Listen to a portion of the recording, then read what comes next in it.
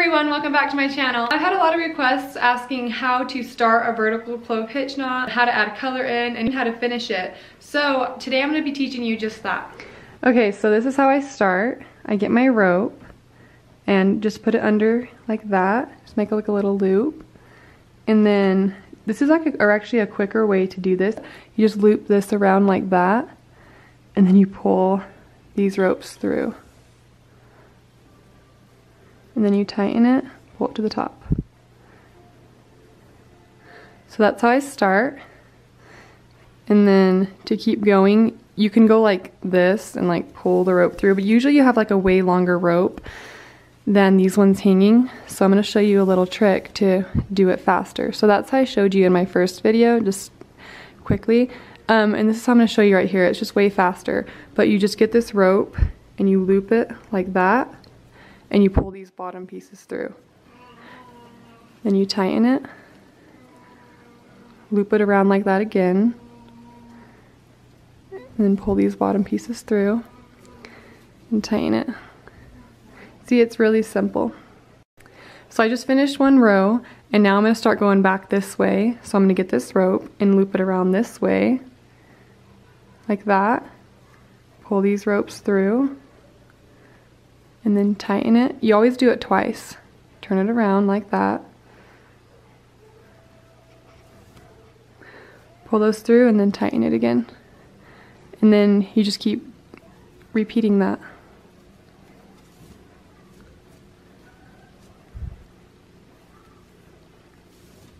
Okay, now I'm going to actually show you how to add some color in.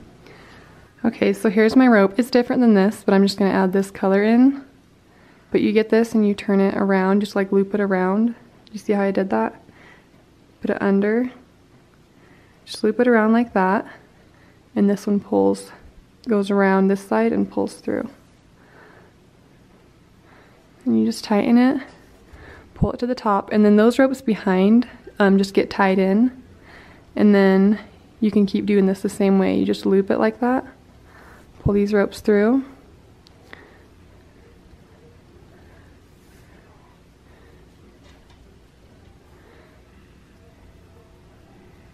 Always make sure you're going behind these cords though.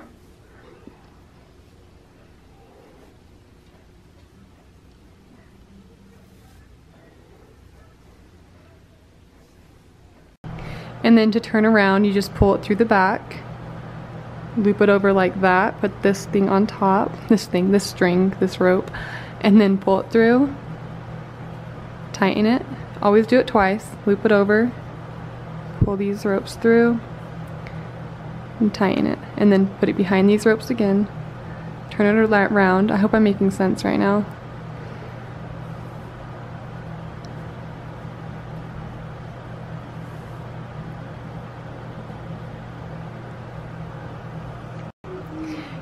Now I'm going to show you again how to add another piece of rope in, because now that those 2 rows are done, you kind of don't want to use this string that's hanging, or if not, it'll like make it long right there, unless you have a design in mind that you just want to take it down and do whatever you want with it. But I'm going to add in another rope, put it under,